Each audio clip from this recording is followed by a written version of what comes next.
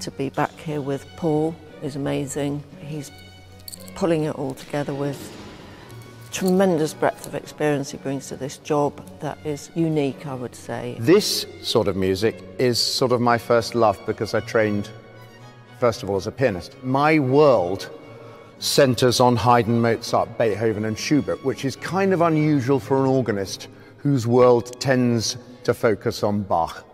Of course my world focuses on Bach, but not as much as these chaps. I mean, you get people with a great church history or keyboard or choral or whatever, but Paul has everything. He has experience with students, with orchestra, with singing himself. You know, he's got something to offer everybody.